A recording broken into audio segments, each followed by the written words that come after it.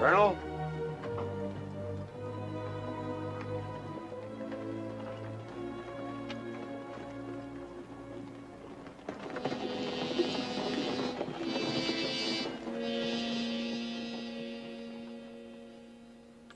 Looks like he wants to talk. We have nothing to talk about. Well, he's got you outnumbered. Let's start from there. Finding ourselves outnumbered, Colonel Thomas, is a fact of life we've gotten used to. With women and children in the pot? I'll go, sir. No. The Colonel and I will go.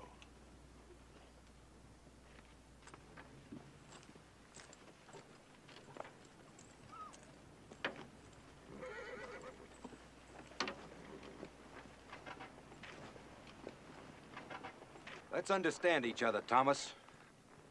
Your Indian friend rode out of here last night with no explanation. He hadn't returned. One false move on your part and my men won't miss. Friend, your men have been missing me for years. As far as that Indian boy is concerned, his father was Bold Eagle, one of the bravest warriors that ever rode a horse.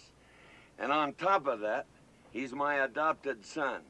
And I haven't done this much explaining in years. Don't press me, Captain. Anderson. Yes, sir.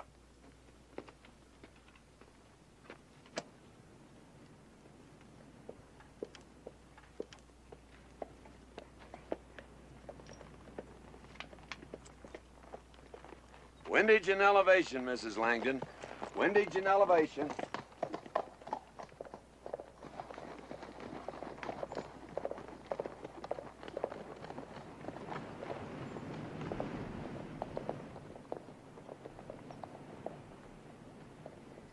Buenos días, señores.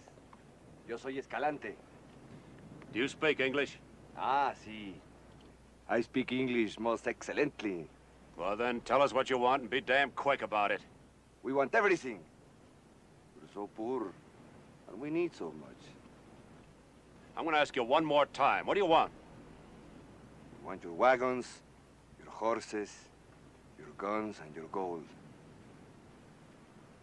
And you also have some women, senor. This fool's serious.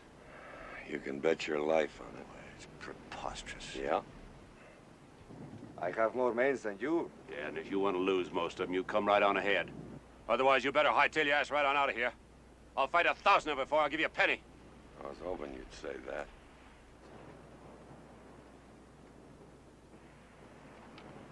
Is the flap on your holster snapped or unsnapped, my Confederate friend?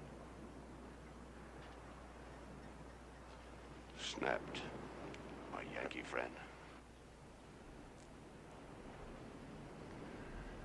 Then I guess I'm his pigeon.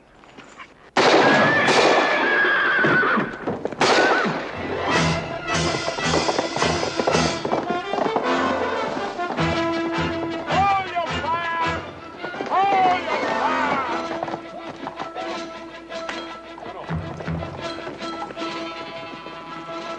You went out there to talk. Why did you have to shoot the man? Conversation kind of dried up, ma'am.